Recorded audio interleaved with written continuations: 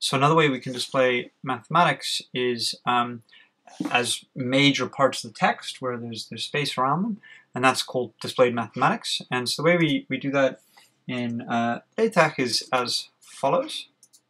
So for example, if I wanted to include an integral, and the notation is /square bracket, as opposed to inline mathematics where it's /circular bracket. Here's /square bracket, and then here's the symbol, the keyword for an integral. It's just int, and I'm going to integrate from 0 to 5, 5x squared dx.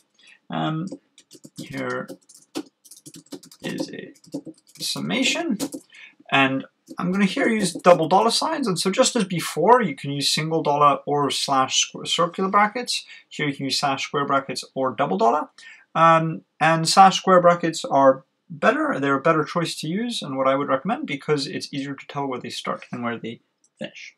And so now I'm going to sum from I equals 1 to n of I, and I'm also going to, space there doesn't change anything, it just makes it easier to read the code. And I'm going to include a fraction, so the LaTeX code for fraction is frac, and then we have two curly brackets, two pairs of curly brackets, one for the numerator and the other for the denominator, and so we're going to have n times n plus 1, and we're going to divide that by 2. And if we recompile,